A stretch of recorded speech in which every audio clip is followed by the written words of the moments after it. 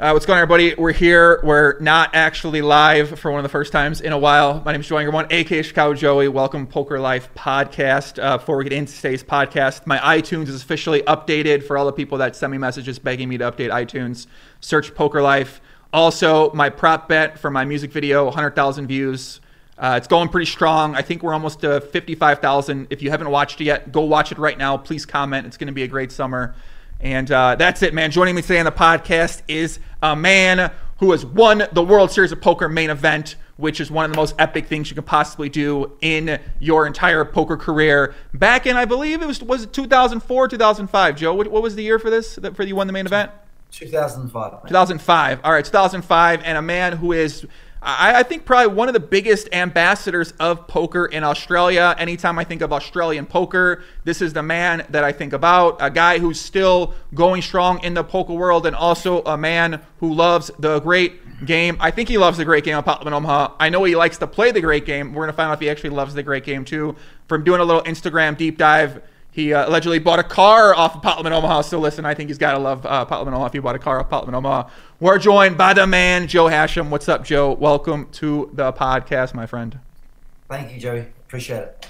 So you play a lot of PLO. This was something I wasn't sure exactly if you were mainly play tournaments and then also play some no-lom cash games. But you play a lot of Pot Limit Omaha cash games over in Australia? Yeah, we the last 6 or 7 years we've had the luxury of having a really good game here. Intermittent, depending on when this guy comes into town. There's really no big action in Australia outside of this game. So we just sit around and wait. I think he's coming in this week again.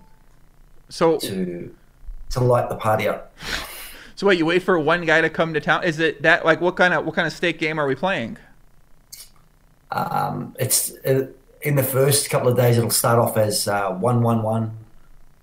Within 3 days or 2 days it'll be at like 1-2-4, 1-2-4-8, something stupid like that. Like, depending on how excited he is and how much he wants to play. So, well, that sounds like a good guy to have in the game. So he comes to town. It starts as 1-1-1, and then as the action ramps up, it starts moving up progressively. And what happens when he leaves? Do you go back and have a different regular game you play, or what other games are you playing on the regular? Unfortunately, the depth of high stakes poker out here isn't so great.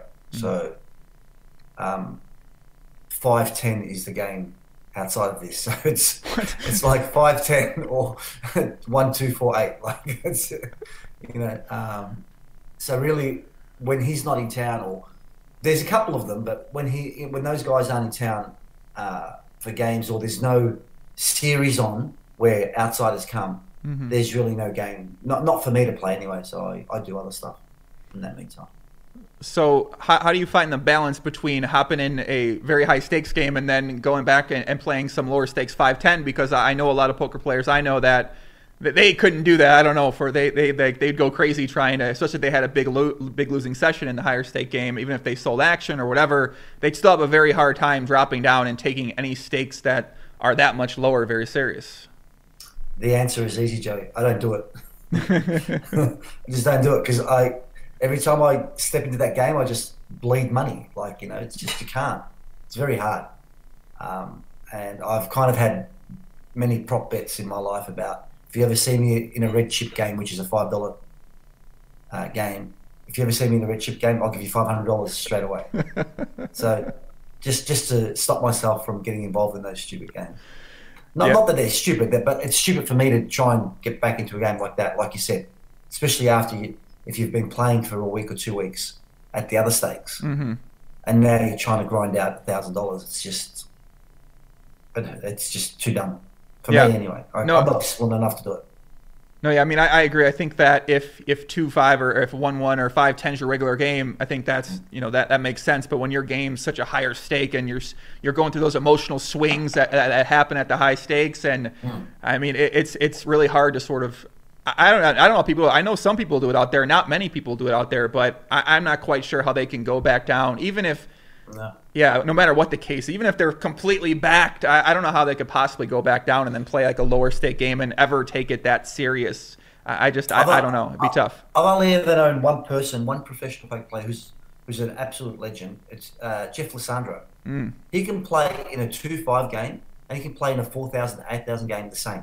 I don't understand how he does it, but good luck to him. He can do it. I can't do it. I can't do it. So outside of this game running, what else do you spend your time on? How much poker are you playing out there? Unfortunately, not as much as I'd like to. Unfortunately, there's outside of, if there's not a series on here, there's not really much poker for me to play, and there's not. I don't have the luxury that you guys have in the US, where you can play in private home games with people, who've got money to play. Our biggest disadvantage down here is the culture in Australia is not about poker; it's about horse racing. So all the white collar people and the business guys who are loaded are happy to lose $50,000 a weekend gambling on the horses, but if they lost $500 playing poker, they'd lose their mind. It's quite weird. And whereas in your country, everyone who's got money wants to play poker. It's like, yeah, let's have a poker game. Let's play, and let's start the stakes at 25, 50 and work our way up from there. Whereas here, it's impossible. It's actually impossible. Yeah, I find that interesting because I know I posted a video on my Instagram and on my Twitter of a couple comments that you made a few years back. I think it was about 2014, and I remember watching that video at the time. And in that video, you talk about how poker's dying, and you talk about someone who is very, very good with recreational poker players named Antonio Sfandiari, who, yeah, I believe he is very, very good with recreational poker players, and he is great at having his games. He has different games. He plays in games here. I think he plays in games maybe in California. He's also playing on Live at the Bike in some of these games. He's playing on Poker After Dark. He's someone that I feel like has done an amazing job at, I mean, he doesn't really ever play public games. He just plays on these private games sort of thing like that. And it's kind of amazing that you can set that up here in America. I would think that you could have something like that in Australia, but it's pretty wild to think that outside of a few weeks, you can't really get a consistent game. No, yeah, it's actually, it's really sad because someone with my profile, if I was in America, I'd be able to get into a home game every week. For sure. No problem, right? Here it doesn't exist. The home games here are like 1-2 or 5-5. I mean, and there's the guy, like I said, the unfortunate thing is the people who have the money, who would normally be playing home games back in the US, they would never even, they'd play a sit and go for like $100 and go, wow, that was a big night. Like that's how absurd it is. So I've got to come to the States on a regular basis to get my fix, basically. That's the answer. Well, as someone who's taken that nice flight more than one time, I don't. That's not a very fun flight to come from America to Australia. How often are you coming out here? How often are you going to Europe or someplace like that to be able to play some live poker? So I generally visit the States 3 or 4 times a year, and Europe I haven't gone for a long time because it's just too far. I mean, Europe is double the time that it takes me to get to the States, just about. Macau was good for a while. I still attend the PokerStars ACOP event. I might do that once or twice a year. But the live cash games in Macau, again, it's either 5, 10 or 2,000, 4,000. And the really, really good games in Macau and Hong Kong, I can't get into. They're all, strictly private. I can't get a seat for them. So, yeah. And I'm not going to go play 4,000, 8,000, 10,000, 20,000 no limit hold'em with the sickos that play in the Philippines, and that's not my thing. So it's, I guess I would imagine you probably miss playing, because it seems like everything that I take away from you, it seems like you really love poker. You love the game of poker. You pride yourself on being an ambassador of poker, someone who spreads the game around and encourages other people to play. And it kind of sounds like, just from you saying that you wish things were different, like you wish you had the opportunity to play more poker, but your home is in Australia, and you try to make the best of what you have right now. 100%. I wish there was more poker to play, but it is what it is. Look, when I was with PokerStars and for a few years afterwards, I spent a lot of time on the road in those years. I was living out of a suitcase basically for 7 years, 8 years. Wow. So I did the whole the whole mileage thing and traveled everywhere and whatever. So at this time in my life, you know, my kids are at an age now where um, they're finding their path in life as adults. I think it works out well that I'm here for them more often, and we've got a number of businesses in Australia too that I kind of oversee. Not that I am hands-on, but I oversee them. So I'm here for my kids. My daughter got married a couple of years ago. My son's engaged now to be married next year. So it's a really good time in my family life, which I appreciate. And that'll be, you know, like a bell-shaped curve eventually, and the kids will get married and move out and whatever and have their life, and then that'll probably free me up a little bit more. But then I don't think I'll be free, because once the grandchildren arrive, I think I'm going to be locked in again. So, but look, you know, all in all, Joey, I have nothing to complain about. I had such a great run. You know, I was lucky enough to win the World Series at the height of the poker boom. You know, like today, guys that win, it's not the same. We had it so good. You know, for a few years there, me, Moneymaker, and Ramo, like everyone was just bright-eyed and excited, and the game was growing so much, and online poker was still at its infancy, basically growing. And people were throwing money at you, and sad to say, but being the main event champion back then meant a lot more than what it does now, unfortunately. Yeah. Not to take anything away from the guys that win it today. I think the guys that win it today, you know, are way better players than what we were back then, 100%, because the fields were softer back then. The game has changed so much. But just the perception, how you were treated, how everything, I feel so lucky to have been part of that, you know. Yeah, it's an interesting point. I guess the main event kind of, you know, in one of the interviews you mentioned about once like Jerry Yang and then Jamie Gold won it. I also kind of think some of the people that won it in maybe, let's say, like past 2010 were more quiet types of people. They weren't really out there. They weren't trying to be ambassadors. They basically said, like, yeah, I have no interest in being an ambassador. I don't like give much of a fuck. I'm just going to win this. That's it. And I'm going to move on. And I think if that happens more than once and that keeps happening, well, then it might sort of dilute what exactly it means to be a champion. That's a pretty interesting point. And I agree. Yeah, I haven't really heard many people talk much about, I guess, if the main event champion has lost its luster a little bit. But yeah, what's kind of your perception on it as a former champion?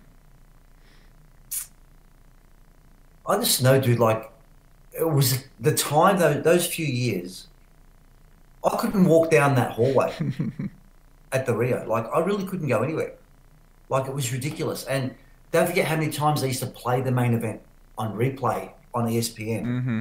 And they used to televise a lot of other events. So people would see you so much, you know, like, honestly, you're 33, so you're of the right age. I don't know whether you were at the WSOP at the time, but there were hysterics going on, you know, from the poker fans. It was just retarded what was going on, right? Like, I feel today, to your point about those guys that came after 2010, 2012, were a bit quieter, and some openly said, like, I don't give a fuck. Right. You know, That's yeah. And that hurt me a bit when they said that.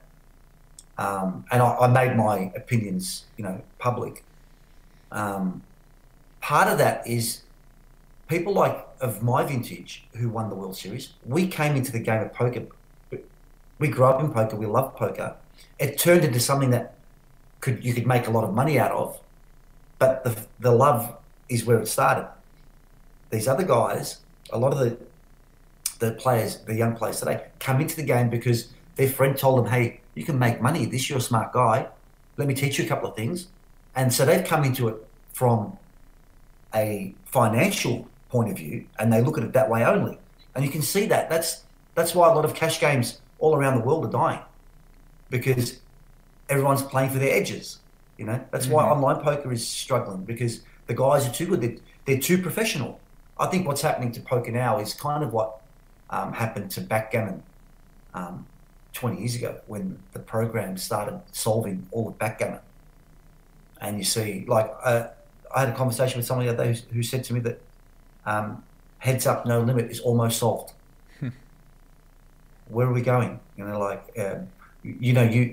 watched a couple of, or listened to a couple of things that you were on about some America's card room and the bots in Pot Limit Omaha, right? So, poker's a social game. People, I don't know. I don't like the future for poker online, put it that way. Well, yeah, I mean, with online poker right now, it's it's not quite, it's just, to me, back in the day, it was a pretty straightforward thing. You had full tilt poker stars. You start at the bottom, you try to work your way up to the top, and that was sort of what it was. Now it's more of, you try to avoid playing against bots. You try to avoid getting your money taken by sites. You're trying to avoid people colluding against you and hope that the sites have good security. You're playing on these application sites that are based out of China. You're playing on sites that have a very, very high rake that, I mean, their main goal, I've talked with some of these companies, their main goal is to take as much money as they can out of the cash games, and they don't necessarily care about much else. Right, yeah, like they it's not like, oh, we care about the health of this game or this or that. It's like, no, we want to make as much money as we can. And I think that's fine. Yeah, I get it. You're a business. You're allowed to do what you want to do in that situation. But it does not bode well for the future of online poker. And we have Phil Galfon, who's going to have his site Run At Once Poker coming up here, hopefully sometime soon, Phil. Hopefully it's coming, Phil. And I mean, I don't know if that's going to be able to make an impact. But yeah, I don't think we're going down a very good path right now. It just kind of seems like everything's so segregated and spread out, and yeah, it's a little unfortunate to see exactly what's taking place with all these bots and Pot Limit Omaha especially. Well, across online poker, all across, one of the things that you just touched on before, which I think is really important, is I think I've never seen in the history of the game whilst I've been involved, is collective powers getting together for the good of poker. They only do what's best for them, whether it be an online poker site, whether it be the WSOP, whether it be the WPT. They don't actually sit down and go, okay, what is the best way to grow this game forward? They're all going, no, we're going to be the best. We're going to grow it. We're going to make the most money. Fuck everyone else. Like, it's part of the game of poker that people are self-centered and want what's in it for them. But let's think a little bit bigger. Let's try and get together and what can we do to grow the game as a whole? Okay, so there may be no financial benefit for me today, but if we help grow the game, at some point there will be, right? Because there'll be more people coming to the game. I know a lot of social players who gave up totally online because they just got crushed so badly. Yeah. And because of all the programs and that, a lot of these guys who would lose $100, $200, $500 a week, but they were having fun. But they've given that up altogether because they have no chance anymore. And they get bum hunted, they get whatever. What do you think about the state of live poker? Because I guess this year we had this second biggest main event turnout ever. It seemed like out here the games were crazy. I mean, I've never seen so much Pot Limit Omaha action in Vegas in my entire life in terms of at all stakes, at small stakes, mid stakes, and at high stakes. It seemed like cash games were booming pretty hard out here. The tournament series at the Wynn, the tournament series at Aria, tournament series at Planet Hollywood seemed like they were really doing well this year. So it seems like to me live poker, maybe during the main event specifically or during the World Series specifically, was booming pretty hard. What do you kind of think about live poker currently? I totally agree. I think live poker is booming. This is the first year at WSOP that I noticed that the cash games were better than the year before. The last 4 or 5 years, I felt that it was declining, but this year it's taken a nice little, uptick. Like you said, there were like 3 or 4 tables of 50, 100 PLO every day. That was hard to get one game up last year. So, and as far as live tournament goes, I have a bit of a theory because tournament poker has been strong for the last 5 years consistently, year in, year out, all across, from what I can tell, from EPT numbers, Aussie Million numbers, WSOP, WPT. And part of that theory that I think the reason is there's a few more people coming into the game, but also to the tournament players that used to think they could play cash games as well have decided, you know what, we're not going to play cash anymore. We're just going to play tournaments. So they're re-entering the tournaments more often rather than losing their money in the cash game. But for many years, because I started off as a cash game player, for many years you'd be sitting there at the cash game table waiting for the tournament genius to bink something to come and sit down at the table with you. You don't see many of those tournament guys anymore. You know, if they're playing cash game, they have an idea of what they're doing. That's an interesting point. How did the re-entry tournament and how did this re-entry tournament, which is now pretty much a regular thing, it seems like, amongst a lot of series out there for party poker series, I believe for EPTs, I think there are re-entries now too. How did that impact the cash games, and did it impact for the worse or did it impact it for the better? Yeah, I don't know. I've never really thought about it. I don't play too many tournaments, so I don't really get to see exactly what the games are like and exactly how they shifted. But I do recall, even online, when you play online poker, you want to play with the tournament guys. I enjoyed when the tournament guys came over there. I'm not saying they were the worst players ever, but at the same time, they usually come with a lot of confidence. They come with ability to gamble it up, and they usually have some money. And they just tended to be making some mistakes that are pretty normal mistakes that tournament players tend to make. But correct, yeah.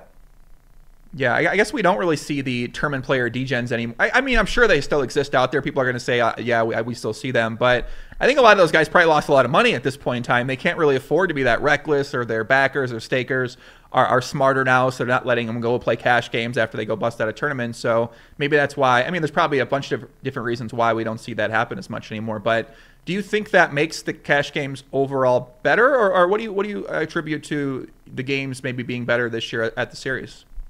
I have no idea what happened this year. I actually have no idea why it exploded in numbers in cash games this year. Yeah, I don't know, because I looked around and I couldn't tell whether these guys, whether they were new, whether they were old. Obviously, with me not being on the scene as regular as I used to be, I show up every few months and I recognise 80% of the faces, but 20% I go, okay, who are these guys? Like, are they guys that have just made a breakthrough, or they just won a tournament? But I don't know. What do you think about that? Why do you think that happened? Well, it's interesting because when I walked into Aria this summer, and I think there was maybe 4 or 5, 10, 20 games. I've never seen that many. And maybe it was 6 or something like that. I've never seen that many in my entire life going at Aria. And I'm looking at these games. I'm like, where the hell are these people from? I'm like looking around. I mean, there's different races in the game. There's a bunch of women in the game. I'm like, where do these people come from? Like, what? This is crazy. Like, I don't exactly know what the uptick is at Pot Limit Omaha. Obviously, I like to think that hopefully I keep spreading the great game word out there. I call it the great game. Maybe people hear it eventually and they're like, oh, fuck, I'm going to try this game. And then once you win at Pot Limit Omaha, I mean, that's a ride. When you have like some winning sessions, you're like, holy shit, this is, oh my God. And even if you have losing sessions, you're still going to remember those big winning sessions you have. So I like to think that. Also, there's so much solver talk at Nolan Hold'em that I think if you are playing Nolan Hold'em, you just hear solver, eventually you're like, all right, I mean, maybe I want to think about playing a different game. So I wish I knew the exact reasons why it seems like it's gaining in popularity, but yeah, it took me back this summer too, just seeing that. I was like, man, this is, and I don't expect it to go down anytime soon, because it just seems like at these Nolan Hold'em games, and another thing is you got a lot of these guys on their iPads all the time, you got them on their phone all the time, you got them really not saying much of a word, whereas at PLO and the games that I played in, it's very jovial, people are talking, people are having a good time. It seems like a different experience at the table. And then when I look around at the Nolan Hold'em games, it's like, you got 3 guys watching fucking an X-Men movie on their iPad, and it's like, I mean, come on. Can we put a stop to the iPads? I mean, whatever. I don't like the iPads. I'm not a big fan of those, obviously. I don't see how they're good for the game. It just doesn't make much sense to me. And hopefully we'll be able to make a change with that in the future. And it seems like there are some things being done for cash games. Live at the Bike just added this action clock last night, 30-second shot clock with 5 time extensions. So if something like that becomes a norm in cash games, I think we're going to see they end up being a little bit different. But yeah, I don't know. I don't think the shot clock is going to change that much. I think the antisocial behaviour is really crippled No Limit Hold'em cash games. That's why I moved to PLO, to be honest. Because, I like to have a bit of a chat, have some fun at the table. And everyone started becoming just not fun to play with, like everyone became a genius, like you said, talking solvers and, dude, can we just fucking play the game? Can we just, stick your money in the game? Stop telling me how good you are. Just put some money in the pot. let's run some cards, you know. Whereas PLO, you don't have to, you know, convince anybody to stick money in the pot. The money just finds its way in the pot. Oh, that is, I mean, that's so true. I mean, I think maybe we're naming reasons why right now that PLO's gaining more and more. I think we're talking out the answer ourselves now, is we're saying, okay, this, okay, that. Eventually it starts adding up to the point where when you go there and you go to the casino, if you're a recreational player, if you're someone who aspires to be a professional, you start saying like, well, do I want to play with these guys who've been playing for 15 years and this is all they do all day long? They don't have a life outside of that. Or do I want to go play this game, Pot Limit Omaha, where equities are closer together and it seems like the professionals in the game aren't as big nits? Like, it just, people aren't necessarily talking about strategies and solvers at the table. It's not like, it's just, I mean, to me, it's just such a different atmosphere when you go there. There's no strategy talk. There's just gamble it up talk. There's people cracking aces with some random 4-card hand. I mean, it's just, yeah, it's stuff like that you see a lot more often that I think make the game fun for players. And kind of go back to, you know, a big main point is just, how do we make the game more fun? I'm not sure what we do for a lot of the Texas Hold'em cash games, and for a lot of the habits of players have sort of been ingrained now for a multitude of years. And I don't know how we fix that. And we've seen private games become a lot more popular because of this. Like, if you're these guys, you know, these guys don't want to play with the geniuses who don't say much and don't talk. They have no interest to play with these guys. They've tried, they didn't have fun. They don't want to play with those guys anymore. So that's why I think we've seen an influx of private games. And you'd think they would actually learn. Like, take someone like Antonio, who's been playing in private games and you know, for a long time and stuff. He'll take your money and you'll thank him for it, right? I mean, that's the poker hustle. Is you're supposed to be having fun. People who are worth, you know, 100 times what we are worth want to sit down and just have some fun. They don't want to hear about strategy. They don't want to hear about this. They don't want a death stare from you every time that they make a bet. They want to have fun. They don't care whether they win or lose. I mean, obviously they, to an extent, they care, but at the end of the day, it's entertainment money for them. You know, and that's what these geniuses should be thinking about: is how do we make it fun for everyone to play? Yeah. So people aren't afraid to sit down at the table with us. You know? Well, how do you think that is? What do you think that's just a function of speaking more, or do you think that's a function of the way that you dress, a combination of things? Like to me, it just seems like you engage people in conversation. That's what I try to do when I go play. I'm sure I can imagine that's what you probably try to do when you go play too. It seems like you have a good time. You go talk, you tell a story or something like that. I don't know. You ask a fucking question about their life or something like that. It seems like these are pretty easy things. It's not that hard, dude. It's really not that hard. Just be human. You know, don't be a robot. Be human. Yeah. You know. You know, ask a question, answer a question, not, oh yeah, so how long have you been playing poker? 5 years. I mean, dude, that's not, you know, even you see what some of the interviews that they give, like, at some of these tournaments, you go, are you fucking serious what you just answered that question? The interviewer, with all full exuberance, is asking you a really good question and they give them a 3-word answer. Like, I know doesn't come natural to most people, and I respect that. I appreciate that. You know, someone like yourself, like me, it's easy for us to talk. Other people find it really hard, right? But, okay, but understand this is the profession that you've chosen. Work on some of the things that are going to help you increase your EV, you know, right, rather than sitting there quietly and not talking. Something that I wanted to talk about when you were talking before, sorry, I can't believe, and this is all credit, how much more professional poker has become for these young players. They work so hard, they study so hard, they play. They're like, that's a big positive for them, big positive for their win rates and everything. Unfortunately, if they don't keep the human element involved, they'll kill the games because people don't want to play with them anymore. Yeah. So on one hand, it's great how much work they're doing, and I totally applaud them because I couldn't do that much work what they're doing, especially now at my age. I don't give a stuff. I just want to go and play, right? I'll do a little bit of, you know, study, and then the rest is I just want to play. You know, leave me alone. But good on them. I mean, that's where the game's going, and they understand I guess, especially to try and be an online winning player, the amount of study that you have to do is ridiculous. Oh yeah, for sure. You know?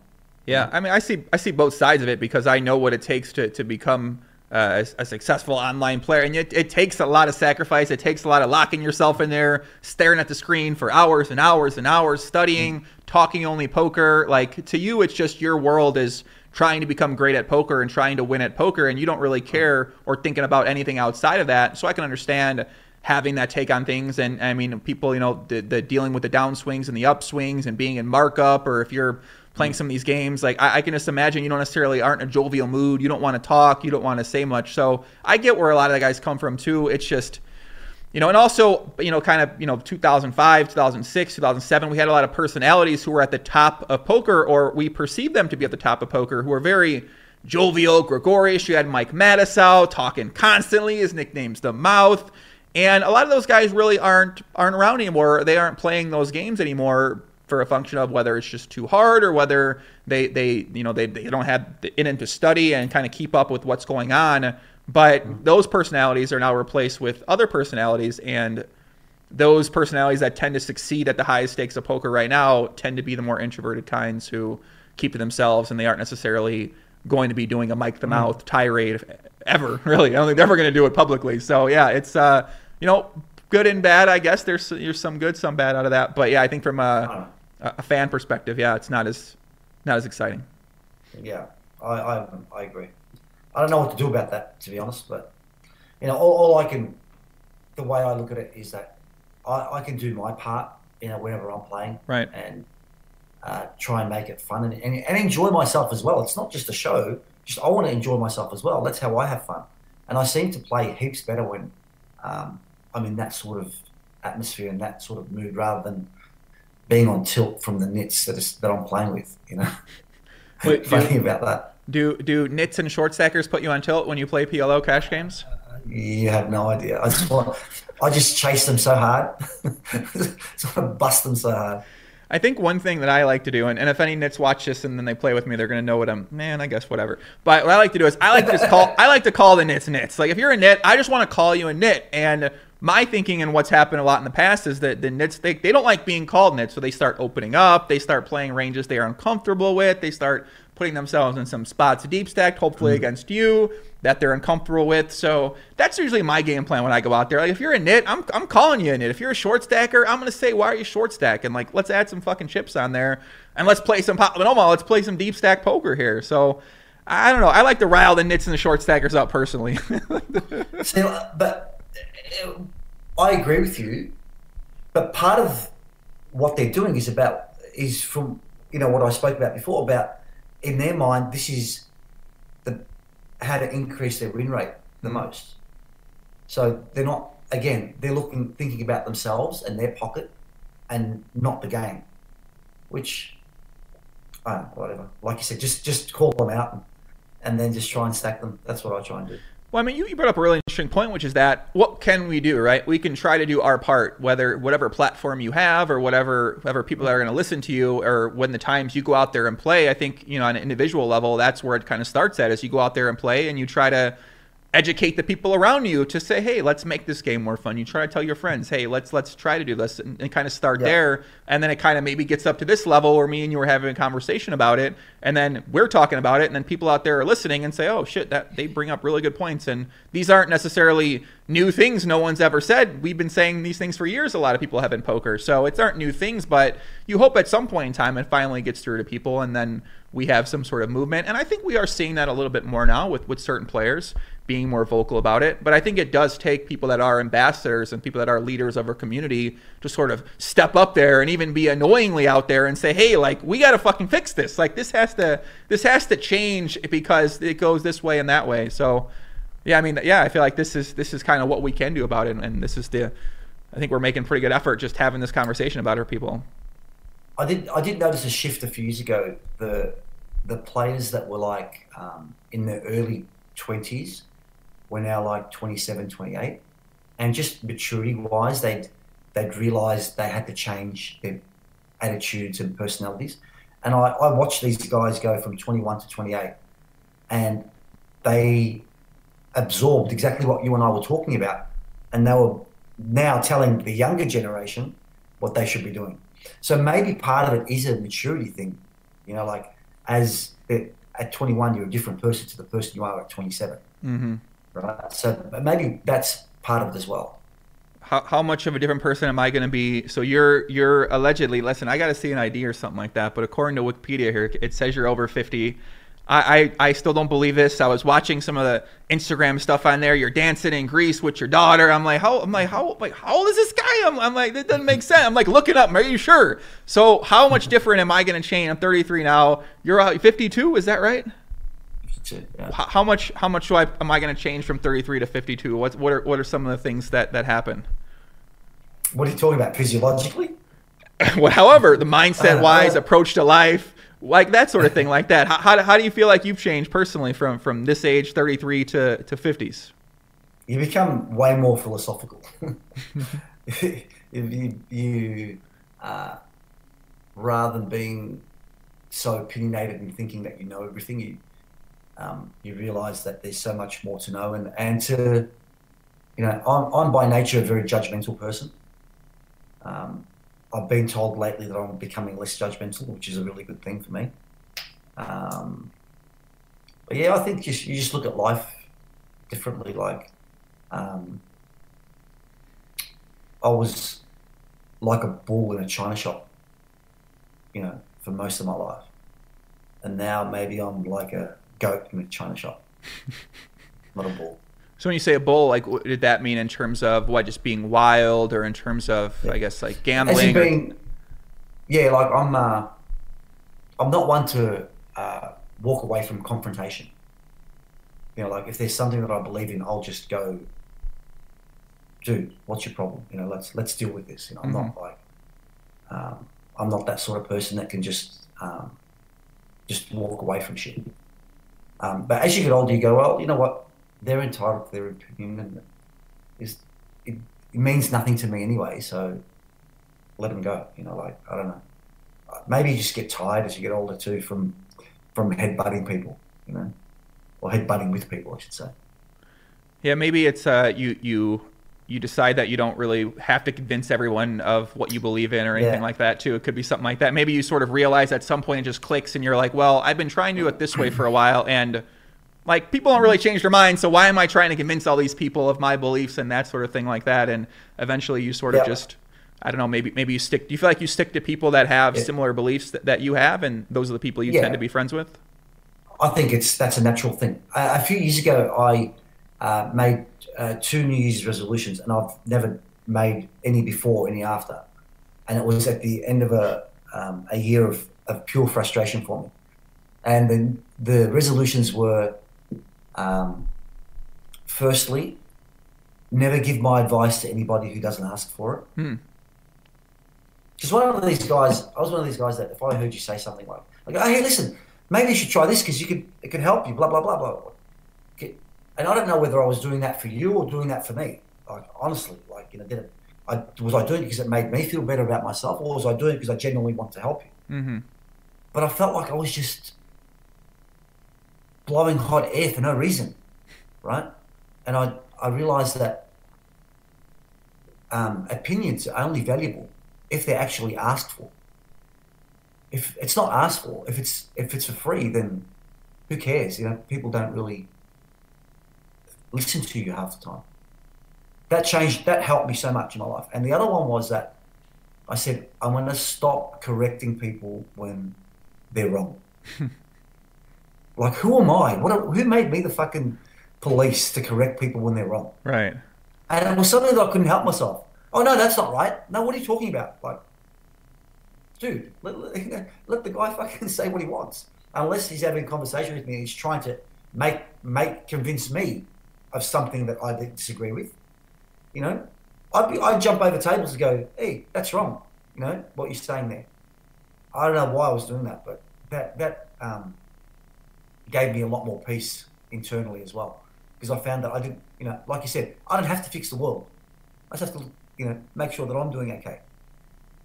So do you feel like you've been able to achieve these resolutions that you said, the only resolutions you've made? And if you've achieved them, Sounds like you should make some more, because it's probably a good strategy to actually carry through with these things. I've kind of lived by those for 95% of the time since I made them. I've slipped up occasionally, but then I catch myself slipping back into my old ways, and I'll pull myself back out of it. But it really made my life a lot easier. You know how you go through life and you go, fuck, this is hard. Why am I having such a hard time with this? Why am I having such a hard time with that? And you realize that actually it's you. Mm-hmm. You're opening the door. It's like when people say, people always screw me over. Well, maybe it's you that's allowing them to screw you over. Yeah. Change something about yourself, And I was getting constantly frustrated, trying to help people, and no one would listen. And I thought at the end, well, okay, so stop. Unless people actually come at you for sincere help, stop just giving your help out for free. And that was exhausting. I'm telling you, it was just exhausting. And that helped. It changed my life a lot. Yeah, I always look at it like I've never necessarily been that person to try to give people advice or feedback. 'Cause the times I've tried are usually with my family, and that never actually works out ever. They look at me like, "What the fuck are you talking about?" I'm like, "Okay." Maybe they made it a little bit just desire to do that for me just hasn't been there, because I've tried to help out people around me. My little brother is, I think, a person that I try to help out, and he seems receptive to it. But I feel like for me, if I'm talking with someone and I feel like I'm giving them something I really believe in that can help them, and then when they're just like, whatever, like, to me, it's just, I don't, it makes me feel very unhappy. I'm just like, well, fuck, why aren't you listening? Is it something, so I feel like I've experienced that, and I'm just like, I don't really want to experience that. So if someone I know is receptive to it, or if it's some sort of coaching thing, or it's like an organized thing, then it's a different story. But yeah, I'm never really, I don't think I am, but maybe I am, because I do fucking YouTube videos, and I put out tweets sometimes that are, you'd be considered advice, and maybe I am. So I don't know, maybe I'm very incorrect about this, and I might be wrong. I'm curious what people think out there. But yeah, I try to stay away from that too. I'm not trying to, I don't know. I imagine, I guess, like, where do you think that comes from for yourself? Because where do you think this desire, this quality of kind of voicing what you believe in, even when people might not want to hear it, where do you think that comes from? I know where it comes from. I'm the eldest of my family, and I've had responsibility since the age of 7. I've had to do everything for myself, basically. So I've always been the head of the family. Right. And you're the leader. As the child, head of the family, you're constantly telling other people what to do. That's a fact of life. It becomes your natural state. So trying to talk yourself out of it and realize that you don't need to be that person in every situation. You can sit back and just watch the world go by occasionally. Once you realize it, it's actually quite good. But realizing it at the start took me a long time. Took you 50 years, huh? A good 50 years, man. 50 years, man. What do you think? What was like the turning point? Like, what happened? Did something happen? Did you have a conversation and you were like, well, fuck, this has to stop. Like, I can't do this anymore to myself. I think, like I said a few years ago, it was I had a year that I was so frustrated. I have friends who keep getting themselves into trouble financially. And how many fucking times can I say the same thing and give them, 1,000 different scenarios to try and it's like, yep. And then next month, the same thing happens. They're like, you know what? I'm done. I'm just going to be your friend. If you want to complain to me, you can complain to me. I'll sit here and listen, but I'm not going to try and fix you anymore because you're unfixable. And that year I had a hard year. Like, not that, I suffered, but it was exhausting that I was mentally, I'm like going, why don't you listen? Like, you come and ask for the advice and you still don't listen. Like, it was just driving me nuts. Or no, you don't come and ask for advice. You come and complain to me and I give you the advice of how to correct it. And it's not like, it wasn't rocket science. It was very simple things. Don't buy shit you can't afford. Yeah. How hard is that, right? Don't buy shit you can't afford. Don't go, buying a car that you can't afford. Don't buy the handbag that you can't afford. Yeah. And do it for a couple of years until you get your feet back on the ground. Then, go for it. Very simple financial advice. And that, by the end of that year, it was like, you know what? I can't do this anymore. And that's when I just flipped the switch. And now I'll sit there and people, whatever, unless they specifically come up to me and say, hey, Joe, I'm having a problem with this. Can I ask your advice? Then, you know, but it's not a perfect system, by the way. I break it many times. I know. Not that I can remember off the top of my head, but I'm sure I break it many times. But in theory, it works and it helps me. It saves that waste of energy. So what are your relationships like now? Do you have like a core group of friends? Do you have someone that you date, or what's kind of like, what's your situation like? My friendship group has always been small. I'm friendly to everyone, but I don't let many people become my friend. So I don't think in my lifetime I've ever had a group of more than 10 close friends. And I think in my lifetime I probably lost friendships, 2 or 3 friends. Like at 52, I'm not doing too bad, Yeah. But that helped me a lot. Like after winning the World Series, obviously everyone comes out of the woodwork, wants to be your manager, wants to be your fucking friend, wants to be your brother, your sister, your cousin, whatever. Having that standoffish personality and people who don't know me think I'm actually quite arrogant, but it's not arrogance. It's like, dude, if I don't know you, I'll say hi, how are you? And then I'm fine. It takes me quite a long time to warm up to people, to become their friend. And I can be really friendly with you. Like, for example, at the poker table, people come up to me 5 years later and go, hey, remember we played in 2013? We played all day one. We drank together. And I don't remember shit, right? But in the moment, we had a good time. Yeah? So that protects me as a person, because I value the friendship that I can give to people. Mm-hmm. So why should I give that out for free? Unless somebody proves themselves worthy of my friendship, and I'm not trying to be arrogant here. It's a self-protection mechanism, because my brother's the exact opposite to me, and he'll walk into a bar within 10 minutes, he's singing Kumbaya with everyone, right? That's my brother, right? But he's a lot better now because he's had to learn the hard way. But he went through so many situations where he just got burned by people, because if you make friendships too easily, then you're going to lose them too easily. Whereas if you take your time, it's like any relationship. The guy that gets married after 3 months of dating is more likely to be divorced than the guy who's been with someone for a couple of years and got to know them properly. Mm-hmm. Correct? So it's the same thing. In theory. These days, I don't know, I feel like people are getting married pretty quickly these days. And yeah, these days I feel... Are you married? No, I'm not married, no. I feel sorry for you guys, man. I'm coming up to my 30th anniversary next year. You've been married 30 years? Yeah. Holy moly, guacamole. What's the secret to that? How do you do it? Dude, it's hard bloody work, mate, let me tell you. At the end of the day, it's compromise. It's respect and compromise. Simple.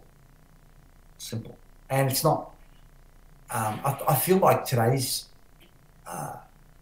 youth give up too easily. They have too many options between social media and, there's just too many options, dude. Like, why do I have to settle for this? Oh, I'll just turf this and go on to something else. We were brought up in an era where you got married for life. It wasn't an option to, But in saying that, I think what's been the strength of my wife and my relationship has been, and we've had, our ups and downs like every couple has. Mm-hmm. But we've just, at the end of the day, we loved each other, and we knew that the greater good was working it out, not working out how to get out of it. So we always worked it out. Whether we had a fight for 2 weeks or whether we had a fight for 2 hours, in our mind it was like, okay, so I had a fight, so okay, I was really angry yesterday, but where am I going? Like, she's my wife, mother of my kids, he's my husband, the father of my kids. Where am I going? I love the guy. It's not like as long as nothing really, really bad happens in the relationship, everything should be able to be worked out. But today, people don't give a shit. They go, no, it's not working. I'm out of here. You know, I feel sorry for the youth of today. Yeah. Yeah, I mean, as you said, with the options out there, and with Instagram, with Twitter, with the dating apps, I mean, there's just so many different things out there. With the ease that you can send a message on Facebook to anyone, you can send a DM to anybody you want, and it's just like, it makes sense. And plus, you see the best representation of all these people out there in the world that you don't know, and you say, well, look at that guy, look at this girl, look at this life, look at what this trip, look at that. Like, you see all these best moments, and I mean, I think it's pretty bad for a lot of people, because I talk with people and they just seem super unhappy. They're talking about this person, that person. I go, well, that guy's not very happy. Like, I know that guy. Like, I know. What about FOMO? Well, there's a lot of FOMO going on, I think. That's what you're talking, but that's exactly what you're talking about. It's FOMO. Right. It's this whole Snapchat thing and whatever. Oh, I don't want to miss out on that. And so people are miserable because they're looking at pictures of the highlight of someone's day. Mm-hmm. That's not their life. It's just it's a second of their day. You know, and people go, oh, well, I want that as well. Or when girls load up pictures of their bags, or guys of their cars, or whatever. Like, it's terrible, mate. I actually, honest to God, you'll see that I do post on Instagram, I do post on Twitter, but quite often I'm doing it just because I know that the people that follow me want me to touch base with them about what I'm doing. I couldn't give a shit about uploading stuff. Like, I don't obviously I'm way out of that age bracket because it's not my thing. But my daughter, my son, every meal they eat, they've got to upload. Fuck, dude. What's up with that? What's up with having to upload? We're not allowed to dig into a dish until they've taken a Snapchat of it. Like, do you get that? I don't know. I mean, I guess if people, if anyone who's like follows me on Instagram, I don't really post a lot of stuff about myself. I usually tend to post about other things happening in poker, or like funny moments, or because I sort of, I don't know, I've never really been big on sort of sharing a lot of information about myself, or like these personal details. I've done it bits of time, but not really too much. So I'm not really big on like, this is what I'm eating, this is that. And it probably is like kind of dates back to when I was in my mid-20s, when I first started making money. I'd be posting all these money photos on Facebook, and then I'm the man, like I got all this, holy shit, I got this money, this and that. And then I started like talking with family or friends, and they're like, you kind of hear like what people are saying about you. They're like resentful, they're angry at you, or like they're whatever, like they don't say nice things about you, and you're like, well, maybe I don't want to portray myself like that. And I think whether bad or good, I think what happened was just in my later 20s, I just decided that I'm not really going to talk like that. I'm not really going to post like that. I'm not really going to kind of be about that sort of way. And at the time, I thought like that's what would gain me respect, or would make people proud of me, or whatever, or show people that I was successful. And I don't think I necessarily have to do that anymore. I think like kind of what I've done speaks for itself in terms of success, and I don't necessarily have to put it out there in terms of money, or in terms of followers, or in terms of any of these things like that. Whereas I think when I was younger, like that was just that was like all it was. That's what I thought success was when I'm growing up. I'm like, you make money, like that to me, that's how it was. Yeah, I have a strong belief that if you deserve the praise, you'll get it. Right. That's, like I remember a very specific time in 2005. I think it may have been day 5 of the main event. And that's a time when everyone, a lot more than now, everyone was doing crazy shit to get the cameras to come over to them so that they could be on television. Doesn't happen so much in today's poker. And I said to my table mates, I said, guys, because they were all getting excited, I said, guys, please, can we just play poker? Can we not act like lunatics? If we deserve the attention, we'll get it. Can we just, because getting your head on television acting like a dickhead isn't going to win you any points. So I know you all want to be on TV. I want to be on TV too. I'm not unlike you, but let's just play. And if we deserve the attention, the cameras will come by themselves. And that kind of set the scene for the day. So we had no craziness at our table.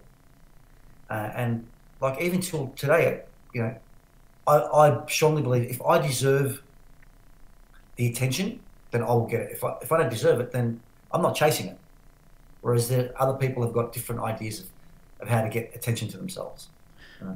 Yeah, well, I think kind of what you find now is that when you do act that way, like a Will Kassouf, you are pretty much you're dealing with a lot of backlash. I mean, it's not like you get some praise and you get people like, oh, you're the man, I want to suck your dick, whatever. Like you get people that say that, but you get a lot of people that are like, you are the biggest piece of shit I've ever seen in my life. I hope you die. You are a scumbag. Like, I don't think anyone I don't think people want to deal with that. Especially if you're on social media, like you don't want to go on social media and just hear people telling you how you're the biggest piece of shit they've ever seen in their life because you talked a lot during a poker hand. Like, I mean, so I think whereas before a lot of those sort of personalities, maybe the Havad Khan, the bulldozer, like maybe that was what was in, or that was something that people aspired to be like because they saw Mike Matusow or Phil Hellmuth. But now a lot of that is, for whatever reason, I'm not actually sure why, it's very looked down upon. Even like Tony G, I'd be curious to see how Tony G would be received if he came along now. He's talking about on your bike and fucking bring on the rushing. He's talking about, he's a pretty big trash talker, man. And I feel like he's so loved. But now if he came, I don't know if he'd be as loved. I don't know what separates. Yeah. I think when you talk about Tony G, Matusow, Hellmuth, especially Matusow and Hellmuth, that's who they are. Right? Mm-hmm. Okay, more of it comes out on television, but that's who they are when they're playing. You know? Whereas the other guys were actually doing shit to get attention for the cameras. Matusow can't help himself. I love Mike, right? But there's no way he could not shut up. If you paid him $1,000 an hour, he could not shut up. Right? Helmuth, there's nothing you can do to stop him from having his blow-ups. He is who he is. You know? And Tony G, I know Tony G quite well as well. Like he would have orchestrated some of those things, but it was also part of his game, part of his tactic. These guys that you were talking about, like Havad Khan, he was doing that strictly to get the camera. You know, I remember, did he do the big monkey, the big gorilla thing or something? Or ooh, something like that. Yeah, I think it was like a dance like that or something like that. Yeah. I remember watching him, I'm going, oh my God. And he's such a nice guy because I got to meet him like a year later or something after that. And I go, dude, what's up with that? He goes, I don't know. I just want to get the cameras onto me. Like, you know, but like you said, today that would probably be frowned on.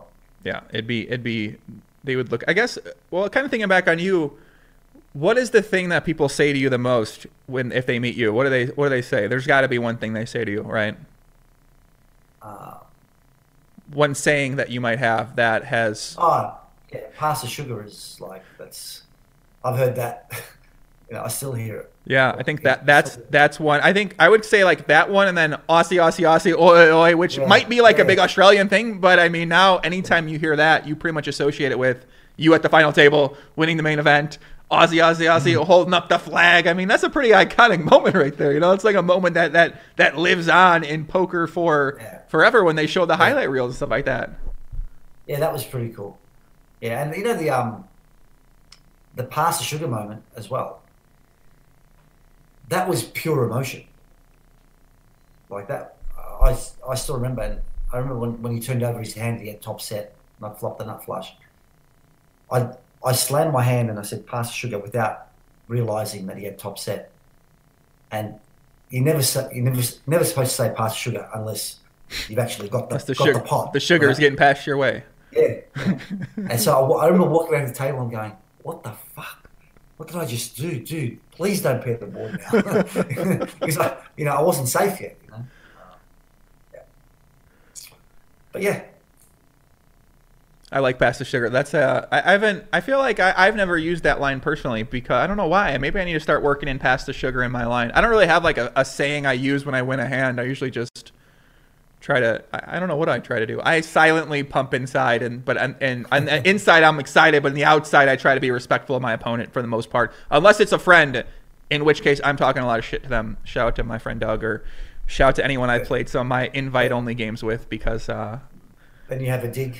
You have a nice dig at them. Well, they needle all the shit out of me. I got to give it to them back. You know, I think when you're playing with friends and you guys are needling each other, or slow rolling each other. And what do you think about slow rolls, by the way? You a fan of slow rolls in games where you may know the other people, or do you not like to get slow rolled by people that you know? It depends on the stake of the game, the size of the game. Yeah, in a serious game, I don't want to see slow roll. I don't want to be slow roll, because it's if we're playing a 5-10 game, and my buddy slow rolls me for a $500 pot. Fun. I'll do the same back. But I'm actually so dumb. I always forget to slow roll. I'm just like, I go, that's it. I'm going to get him next time. I'm going to get him next time. Then I forget to do it. So, Yeah. because my intuition, my natural state is not thinking about a slow roll. That's in a serious game, like I've seen it. You may have heard of what's his name? Warwick Muzakinian. Have you heard of that guy? What's the name? Warwick. Warwick? Where does Warwick Muzakinian. He's an Aussie guy. You know, he plays a lot of the high stakes PLO games, and his favourite pastime is to slow roll. He'll slow.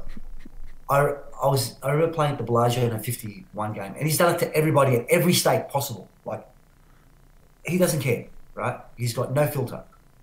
He slow rolled this poor kid. It was like an $80,000 pot. Wow.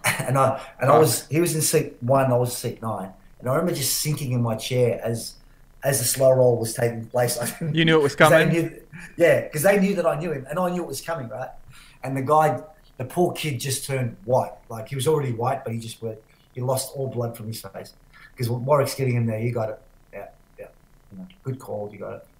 And as soon as the kid started reaching for the chips, Warwick's turned over the nut flush. Fuck, that's brutal. That's brutal. Right there.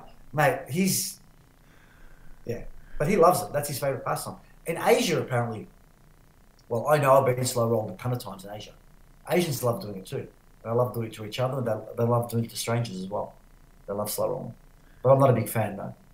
Yeah, I find it quite fascinating how, and I don't want to necessarily group these together, but when you have someone that slow rolls someone, or if you have, okay, these aren't grouped together, angle shooting too. People, like, they hate anyone that slow rolls or angle shoots with a deep passion that I've never seen before in anything else in poker. Like, if you were an angle shooter, like I did a video about Men the Master, like the Live at the Bike, the Armenian Mike, talking about making a joke, and I'm joking. Yeah. Like, have you ever seen that before? Like, someone made a bet, he gets called, and he's like, I'm joking? Like, what the hell? What are you joking, dude? What are you joking?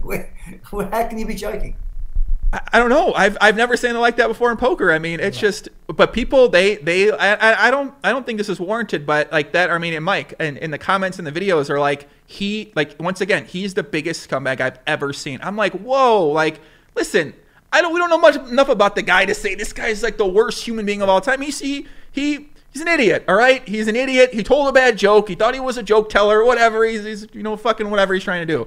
Angle shooting here. But he's not the worst guy ever. But I just find this like overreaction from these people who are probably out of line in their own ways in their own life. Like, I just find it so fascinating because I can't figure out like where they're coming from, because when I see someone angle shooting, I'm not like, this guy's like the biggest piece of shit I've ever seen. It's more like, yeah, I mean, that's not good, and I should watch out for that in the future, and I probably don't want to play with that fucking guy, and that guy should be looked upon as doing that. But like, I don't think they're the worst person I've ever seen in my entire life. That's a symptom of being anonymous online, though. That's been like that for ages. Like, go back to playing poker online. The level of abuse, the things that come out of in the chat box, of what people say. Hope you get cancer. Hope your mother gets cancer. I mean, fuck, man. Who are these people? You're like, I mean, the guy obviously, this Armenian Mike, really yeah, bad and stupid, but like he's the biggest douchebag you've ever seen. He's the biggest whatever. Do you know this guy? He did one wrong thing, right? You know? And he may be a douchebag, right? But I mean, and they just take the whole thing about being anonymous and online takes cowardice to a whole new level, dude. A whole new level. Because they would never say that to their face. Right? Anyone ever told you that, Joe? Anyone come up to you and say some names to you or talk some shit to you that they might say online to you? It didn't happen to me yet, so I don't, maybe it's happened to you, I'm not sure. No, never. It's quite the opposite. Obviously, because of my profile, I copped some stuff online. And then I'd meet the guy in real life, and he'd apologize for being stupid online and be a really nice guy. Like, I don't understand. Like, why? Why does it bring out the worst? Yeah. You know? That's what I've And wondered too. literally come up to me and go, hey, I was that guy, blah, blah, blah. You know, it's happened to me like 2 or 3 times over the course of my career. Um, and just want to let you know, we're just having fun. I go, dude, how can you call that having fun? You know, you were insulting me. Goes, look, I just want to apologize. No hard feelings. And we'd shake hands, and then we'd end up having a conversation, having a drink later. Like, he turns out to be a decent guy, but for whatever reason, in that moment online, decides to just go to the lowest of lows. Yeah. And hit one below the belt. Yeah. To be fair, It's the whole thing with being anonymous online. Like, that's, it happens on Twitter a lot. You know, that you can see, the shit that happens on Twitter, dude. yeah, Twitter's a pretty I'm always a big fan of. I just block people. Like if somebody says something to me, I never seen them before. I just block them. Like whether it's on YouTube or I do the same thing. yeah. I'm just like I'm not trying to deal with. I don't care what you got to say. I'm not trying to overcome it. I'm not gonna unblock anybody, even though I probably have maybe 2 or 3 times. But I got a pretty strict block policy. If you're bringing like some sort of toxicity to me and I've never seen you before, I don't know who you are. I'm just like that's it. I don't want to communicate with you ever again. Yeah, occasionally like you'll put up a tweet and you get some guy you've never seen before make some really terrible comment. I go, okay, just block. I don't give them the satisfaction of interacting with them. Whereas a lot of guys will, want to argue with them. They're nobody to me. Like, just block. I'm done with them. They're out of my life. Yeah. You mentioned that the chatting on the poker site, and I gotta be I've talked about this before. I was pretty out of line with some of my chatting back in the day, but my name was there. People knew who I was. I posted all the time on 2+2, and these are usually regulars. I was telling that I want to fucking kill them because they ran so fucking good against me. And it happens. It happens in our lives. We all learn from that. Shout out to Yusuf Ahmed, a young Australian. I actually remember this one time when I moved to Australia, and there was this guy I used to always play PLO with called Yusuf Ahmed on Poker Stars, and I talked to him now a little bit. No, we're friendly now, but at the time he ran so good. I'm like, dude, this guy's a fucking cheater. First of all, he's like got some God mode program, and in the chat, I'd be like, listen, I want to kill you, and I'm not happy about this at the time. I don't think I'm serious, but when I moved to Australia, I was like, listen, let's meet up right now. Like one of us ain't leaving. I'm like, I don't know what I'm thinking. Like looking back, also I'm in a big downswing. Like I'm not emotionally there with my mind. I'm partying. Like it ain't all the chemicals ain't right at that time in my life, but I just remember like hitting him up like in the chat. I'm like, listen, me and you right now, like let's meet up. We're fucking ending this right now. This is not gonna happen anymore. And I'm like, what the hell? What was I thinking, man? I just look back and I'm like, what a fucking idiot I was, man. Yeah. We've all said things that we regret, dude. I have as well. I don't think there's anybody who, maybe Phil Gelfond. I hate Phil so much. I'm serious. He's just so nice all the fucking time. I just want to punch him in the face. I love him so much. Listen, I try to think about that because I talk with Phil. We're friends, and I just like I've never seen a person universally liked. Like he is universally liked. I don't know a person that's like I don't like Phil Gelfond. I don't know one person. Yeah, so it'll be interesting to see when he starts a poker site how that happens because people like they're not going to be very happy about something out there. So I'm curious to see exactly what happens with that. He's doing it. He's not allowing software programs. Is that right? So no HUDs, I believe. They're going to do something, but there are other sites that say no HUDs, but there are still programs that pop up where they have some sort of HUD temporarily, like Ignition, for example. I think they say no HUDs, but there is a program you can have where you have a temporary HUD for that session, even with the anonymous table, so you only get maybe 10 hands and then they leave or whatever, but it still exists. But I think they're going to have it where it's dynamic avatars where, depending on how you've been playing at the table, your avatar is going to change. So, so I think it's, cool idea. I'm interested to see how it works out because I think anything that can kind of make things a little more fun at the table and with graphics or with sort of things like that, I think are good for the game. So I'll be curious to see exactly how that changes the game and how that impacts things. Can I ask something? And this precedes my comment that I'm going to make after you answer. What's the state, now that New Jersey's opened up to Delaware and Nevada, what's the state of influx of new players for online?